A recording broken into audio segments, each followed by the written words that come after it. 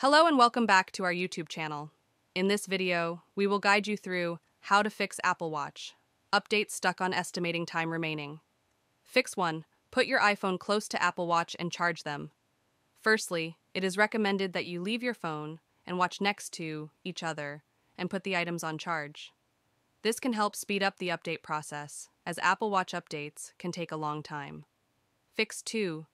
Update your watch via Wi-Fi instead of Bluetooth.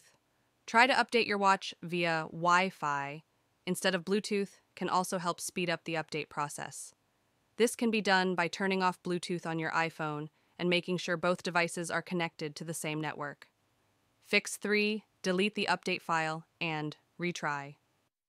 Open the Watch app on your iPhone, tap on General, scroll down and tap on Usage, tap on Software Update, tap on Delete Update, confirm by tapping on Delete Update and try to update again.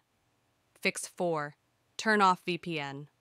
Open the Settings app on your iPhone, scroll down and tap on VPN.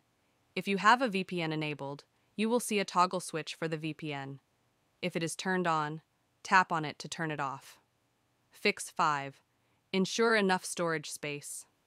Ensure that both your phone and watch have enough storage space.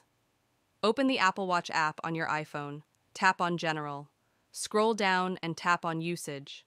Wait for the list of apps to load. Tap on the app that you want to delete. Tap on Delete App.